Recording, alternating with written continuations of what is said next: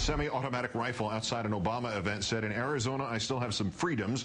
Nobody was disputing that. When it turned out, though, he was one step removed from those who feel the Branch Davidian shootout was manufactured by the government.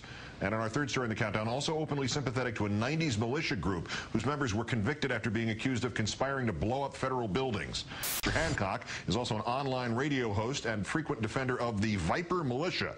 In July 1996, federal agents arrested a dozen of the so-called Vipers, along with the 90 high-powered rifles they had, 500 pounds of the bomb-making compound ammonium nitrate fertilizer, blasting cord, blasting caps, gas masks, bulletproof vests, and uniforms with a Viper insignia. Asked about the Vipers, Mr. Hancock said, quote, this militia scare is what got them. It was all manufactured. The entire case was made up. Just like Waco, by the same government, he says, that lied about 9/11. Hancock said he knew all the Viper defendants, was good friends with one, and added, I've been feeling this coming again. It's the same people. It's Rahm Emanuel. It's Janet Napolitano. It's Hillary Clinton. All these were the same people that were doing it back then. Let's turn to the director of the Intelligence Project at the Southern Poverty Law Center, Mark Potok. Good evening again, sir.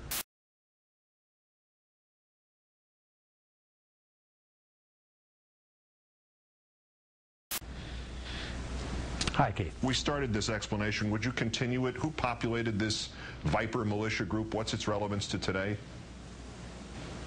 Well, I mean, this really was a classic militia plot in the sense that these were people who were gathering weapons, not only weapons, which they can, I suppose, make the argument were defensive in some way, but as you said, this huge amount of ANFO. This, of course, came right on the heels of the Oklahoma City bombing, and so the government was justifiably very worried about this. You know, not only that, but they produced films in which they surveilled a whole series of federal buildings, you know, which apparently they were attempting to bomb or planning to attack. That is who they were, you know, and I think the relevance really of the group is that they are a reminder of just the level of criminal violence that in fact came out of the militia movement and can continue to come out of the radical right today. Because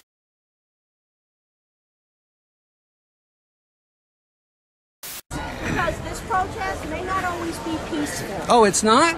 I said it may not. Tell me about that. We need to hear about that because that's against the law.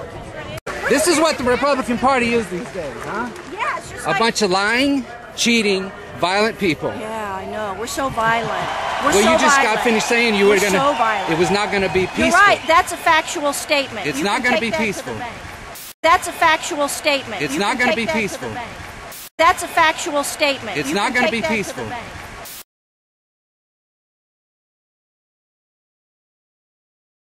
The Viper defendants pleaded guilty to lesser weapons and conspiracy charges. Mr. Hancock said then they don't have the criminal records. They just like their guns. Obviously, a lot more than guns had been confiscated. But what differentiates the gun fetishist and even the ammo stockpiler or even just the over-enthusiastic defensive person, who I guess exists, from the groups that should be taken as serious criminal threats?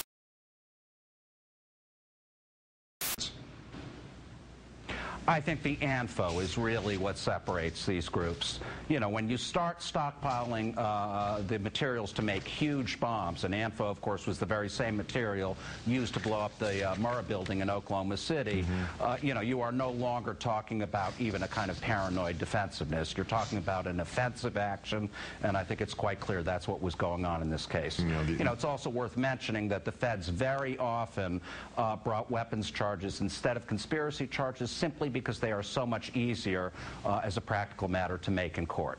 And that's the ammonium nitrate fertilizer you're referring to, just to clarify that. This may sound like a facetious question, or maybe it's an obvious one, but what the hell does all of this that this man is talking about have to do with health care reform? Well, almost nothing.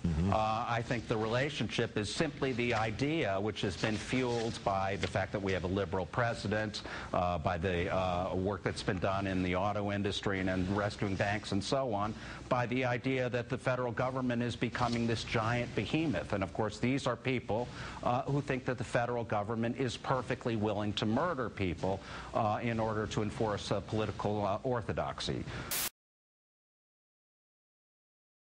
This is exactly what Hancock was referring to when he said that Waco was manufactured. It's that idea the government blew up, was perfectly willing to blow up that building or to attack those people in Waco in order to force them back into political orthodoxy.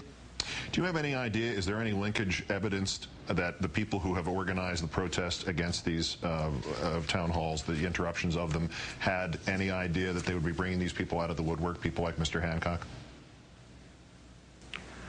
No, I don't know that. What seems very clear, though, is that the people who are coming out and some of the things that they are saying, not to mention the weapons they're carrying, really are reminiscent of the central ideas of the militia movement. That, you know, the government is evil, it can be in no way trusted, it is perfectly willing to murder your grandmother, you know, or any person who has too many guns or in some other way flouts orthodoxy. Mark Potok of the Southern Poverty Law Center. It's always terrifying and illuminating and necessary all at the same time. Thank you, sir.